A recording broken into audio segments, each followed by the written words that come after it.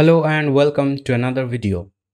Now, those who have already watching my channel for a while, they might have guessed what this is. And those who are new to this channel, for them, this is actually the digital clock that I was discussing in my previous video. So in the previous video, we have seen how we can use one of these chronodot RTC modules with Arduino, and on another video we have seen how we can use this standalone Arduino microcontrollers.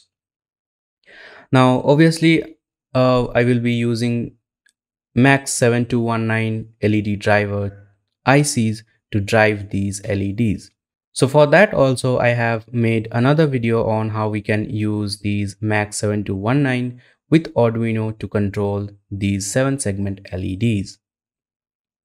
Now in this video I will be making the final construction of this digital clock, and then I will be soldering the rest of the components.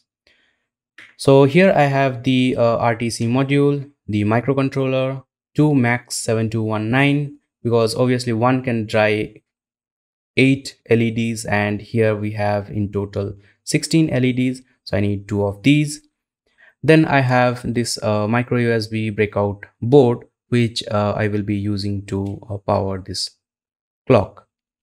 So I have already soldered a few wires of these LEDs to this board to hold the LEDs in position, and then I will be soldering the IC bases to the PCB, and after that I will be uploading the sketch to the microcontroller. So I will be doing the soldering and then I will come back. So here I have completed soldering all the display units into the board, and I have also soldered these LED drivers along with the microcontroller on the back of the board. Now here you can see I have also added 2 capacitors so that if there is any noise from the power source, this should not impact the running of this microcontroller. So I have added 2 of these capacitors, one at the near the micro USB port and another one close to the power supply of this microcontroller. And along with these electrolytic capacitors, I have added ceramic capacitors also, so that these should not interfere with the EMI. Now for programming this microcontroller, I have also added these connectors so that I can program it from the UART programmer, like these FTDI module I have. So using this I can easily program this microcontroller anytime if I need to change it. And I have also soldered this chronodot RTC DS3231 module into this board. And here you can see I have fitted a battery which is a little small than the size of this battery holder, because I couldn't find the exact match, so I have to go with this smaller one. But anyway, it should work fine. I have also installed these for standoff, so that when I flip it, the microcontroller should not be touching the ground or mat, so that it should not catch any kind of noise. So now I want this board to be programmed using my code that I have made.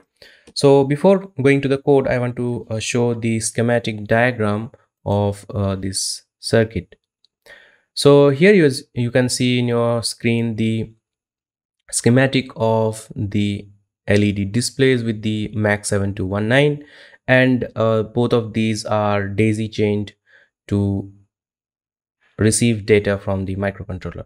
So the data actually comes to the first chip and then it goes out to the second chip.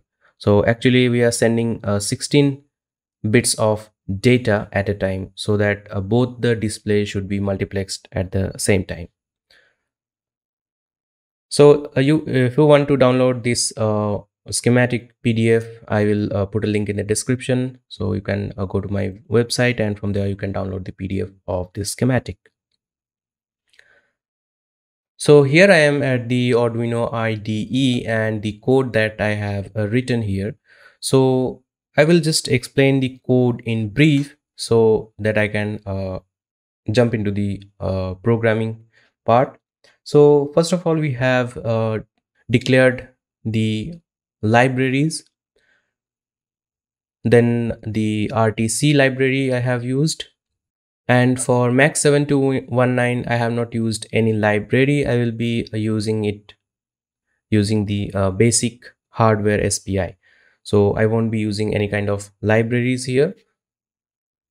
So first of all, we have defined the data pin, clock pin, and the chip select pin. So 12 is the data pin, 11 is the chip select, and 10 of Arduino is the clock pin. So these 12, 11, and 10, these are the pins of Arduino. Now, if you are using this microcontroller with Arduino bootloader, this should work fine. Then we have the display mode register at 0F, then shutdown register 0C, decode mode register 09, intensity register 0A, scan limit register 0B. Now these are all taken from the datasheet, and I don't want to go in detail into these because I have already one video. I will put a link in the card, so you can go and watch that video if you want the details of the Max 7219. Then we have defined a variable for the temperature. We have a temperature sensor inside this Max DS3231. So we can use that. Then I have defined a string so that I can store the data, and then I can convert that into digits so that it can be easy to display.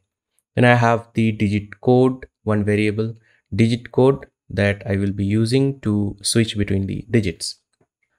So in the setup, we have first defined a function void initialize. So I have written the code to initialize the microcontroller with the proper settings for Max 7219. So first of all, we have to keep the chip select pin high in order to drive the LEDs. And then I have defined the data pin, chip select, and clock as the output pins. I have already set these display mode, shutdown mode, decode mode, intensity, and scan limit.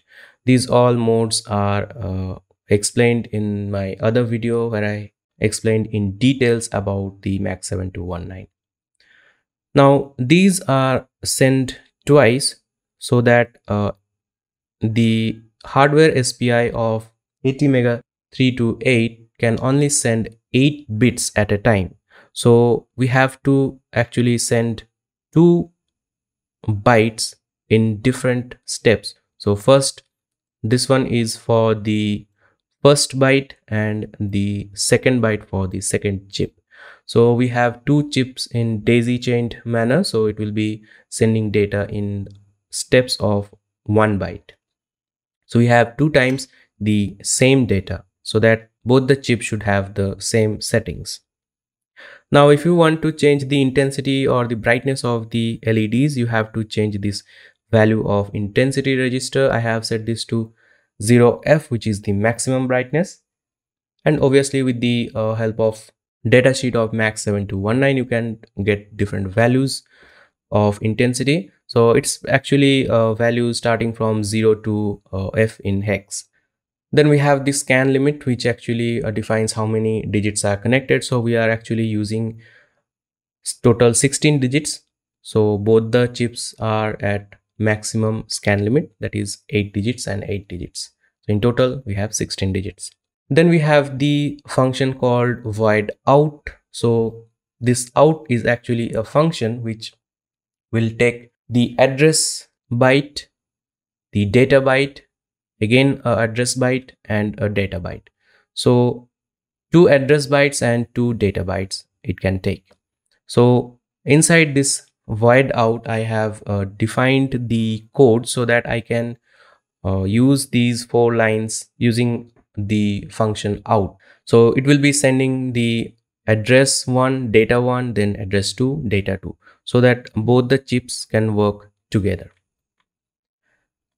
Then we have inside the loop the date time now equals rtc.now, which will get the date and time and all the data from the RTC chip via the I2C line.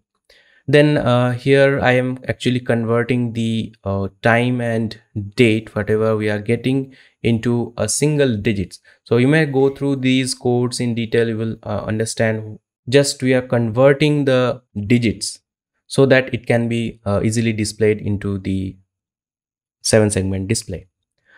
Now after converting these and saving these into the string, as I have explained earlier, that I have defined a string of 16 digits. So here you can see up from 0 to 15 we have all the digits inside the string called my_str.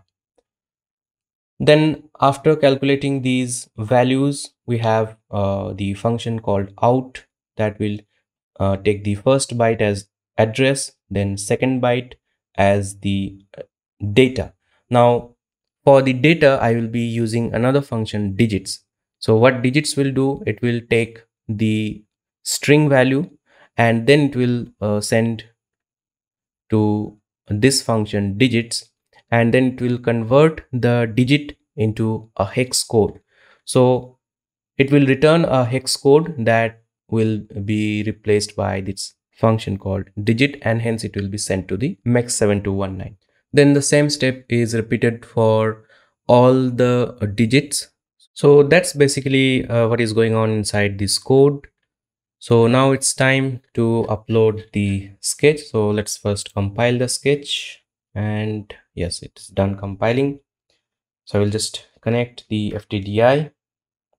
So here I have made all the connections. Now I will connect the USB port.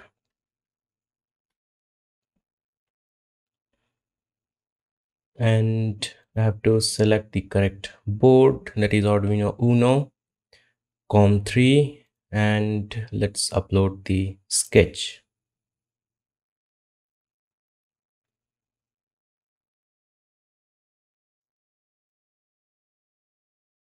And the clock is running. So at this point it is 9:57, so the time is correct. It's 25th June, so the date is also correct, and the temperature is around 32 degrees Celsius. Now in the camera I think it's not visible because of the lights, so I will just dim the lights.